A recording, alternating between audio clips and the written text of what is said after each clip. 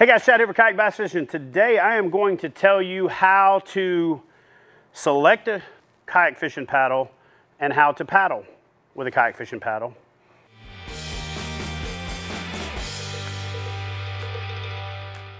Okay, so one of the things that is interesting, frustrating, whatever you want to call it, if you've been doing what I've done for as long as I do it, is you see people out on the water and they have their paddle upside down. 9 times out of 10, you can tell a paddle's upside down because the company puts the logo on there right side up. So if you look over and your logo's upside down, so is your paddle. You might ask yourself, Chad, what does it matter if my paddle's upside down? Well, the reason that it matters is because paddles are designed with a certain shape and a certain design to produce the most power and then release the most resistance on the other side. So the paddle is not symmetrical from the center out. So you've got more volume on the bottom part. And so when you go through the water, it's a lot like a spoon that you're picking up cereal with, right? If you do it backwards, you're not picking that cereal up. It's like you wouldn't try to eat cereal by turning your spoon upside down and sticking it in the water or in the milk and go, it just wouldn't work. So why would you paddle with your paddle backwards or upside down? Because you're not going to get the amount of power and resistance that you should be getting from it, especially if you buy a higher end paddle and you're paying for that performance. So in a lot of cases, I'm going to bring you guys solutions at different price points. I'm doing that back to the basics scenario like I'm doing with Christy, and we're going to tell you about the different price points. I'm going to stick to my guns on this one and tell you to buy the best possible paddle that you can buy. And here's why. If you buy a paddle that is sub $100, you're probably not going to get the best quality paddle. Even right at that $100 to $139 range, for example, the Bend and Branches Angler Scout, or even moving on up into the Classic, that paddle's going to be good for a couple of years, and you know, it may even be good forever, right? Depending on what your budget is. But you can't go wrong with investing like a paddle like that, because you can always turn it into a buddy paddle, the one that you loan out to somebody, or a backup down the road. But you're really going to want to spend as much as you can on the best possible paddle that you can get, because it could become a lifetime investment. And I'm going to show you why this paddle, if you buy this paddle and buy a paddle like this, regardless of whether or not you go with Bend and Branches or one that has these features, it could be the only paddle that you ever need. And so you're going to want to go as light as you can, because for the most part, you're holding this paddle out in front of you, right? And so the swing weight is what matters more than the shake weight, right? You see guys at the shop or in a kayak store, they pick the thing up. And like, I'm going to be honest with you, I can't ever see myself like doing the shake weight thing, you know, just using the shake weight. You guys remember the shake weight? But you see guys at kayak stores, they'll take it off the rack and then they go, like, what? I don't know what this really, like, what does that do? That doesn't tell you anything about.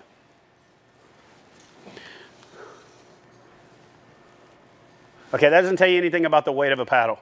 Holding the paddle out in front of your body and kind of going through the motion of how you're going to use the paddle, that tells you what the swing weight is, how that paddle is going to feel. So I say buy the lightest paddle that you can afford within your budget. But there's this thing called stair stepping in gear, okay?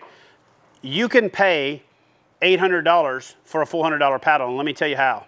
If you buy a $100 paddle, and then later on you buy a $200 paddle, and then later on you buy a $300 paddle, 3 plus 2 is 5, plus 1 is 6. Now, if you then decide to go on and pay for a $400 paddle, you've paid $1,100 for that.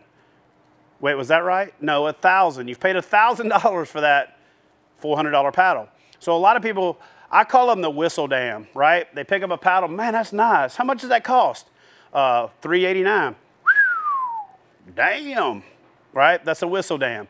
So if it's out of your price range, it's out of your price range. And listen, I'm just going to tell you, I'm a professional at this. I do it all the time. I spend 300 plus days on the water, so I'm going to spend the money to get the best possible product that I can. Speaking of the spend the money, best possible product, I want to make a little public service announcement right here about myself and about my brand. I use the products. I'm sponsored by the products that I use. I don't use the products because I'm sponsored.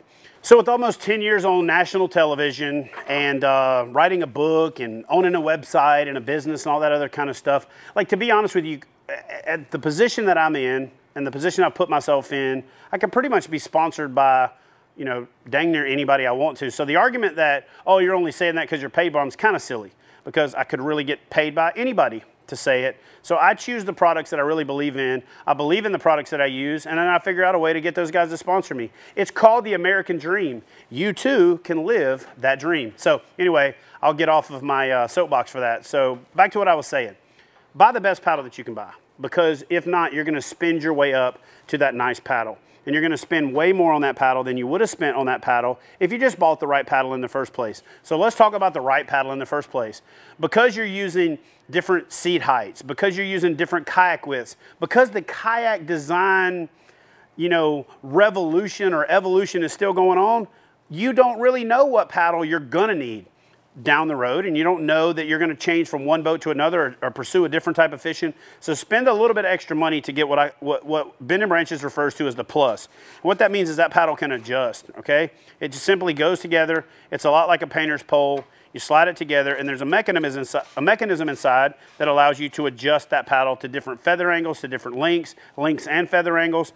And so for me, this is the way that I go, because I like to have my knife edge to the wind when I'm paddling, right? In a windstorm. I like to have it flat when I'm what I call tiptoeing through the flats. I like to flip it upside down when I'm paddling in vegetation.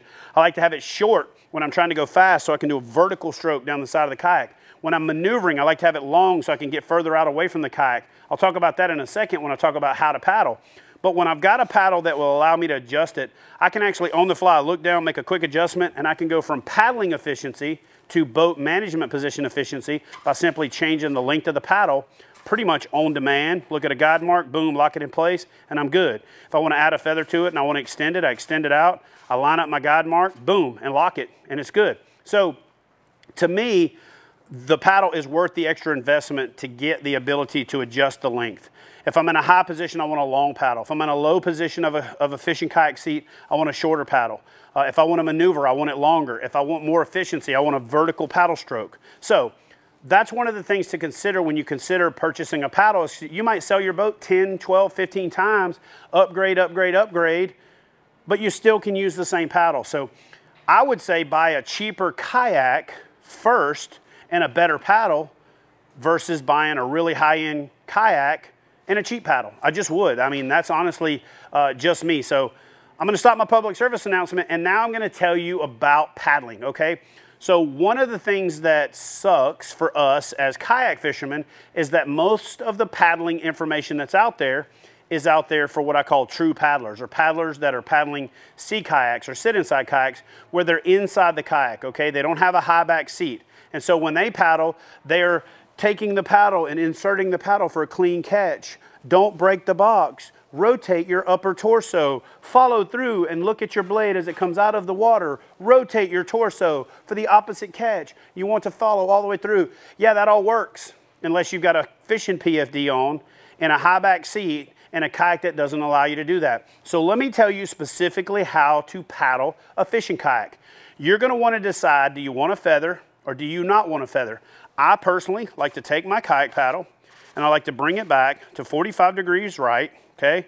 I like to line that up with a guide mark and I like to lock it in place. That's going to give me a slight offset between the blades. You see that blade and you see the one behind me? Okay.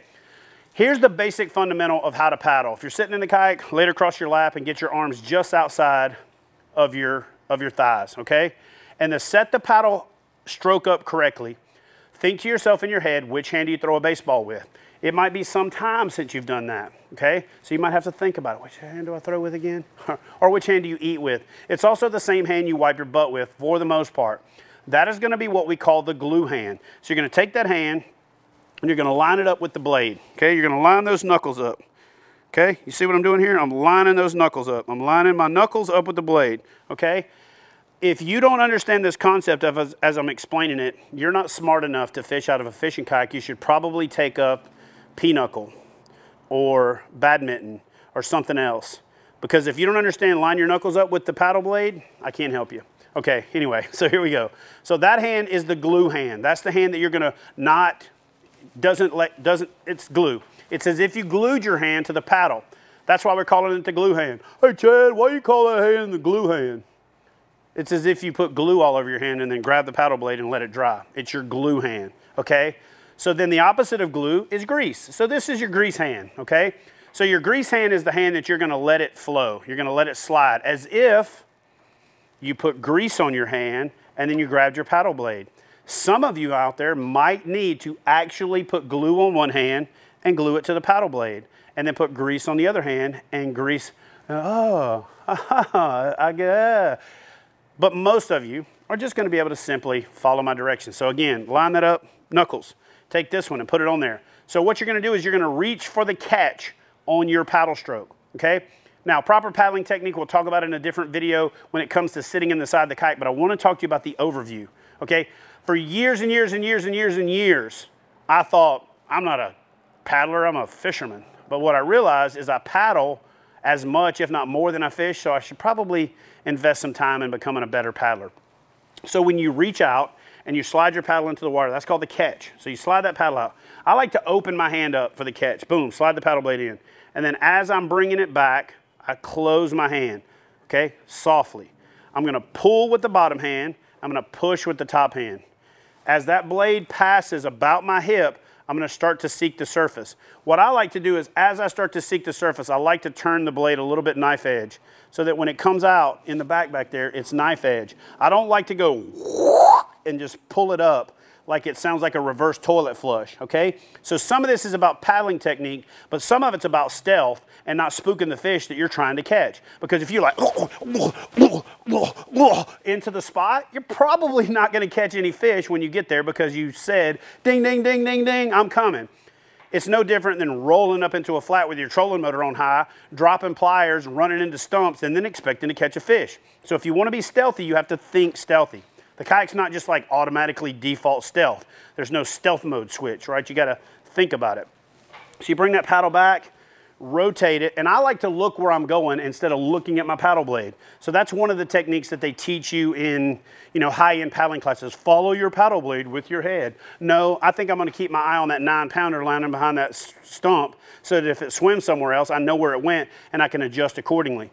So as that paddle blade comes behind you, you want to knife edge it to bring it out of the water. And then you're going to, this hand is the grease hand, right? So you're going to loosen this hand up, slide that hand in. Now this is the fulcrum.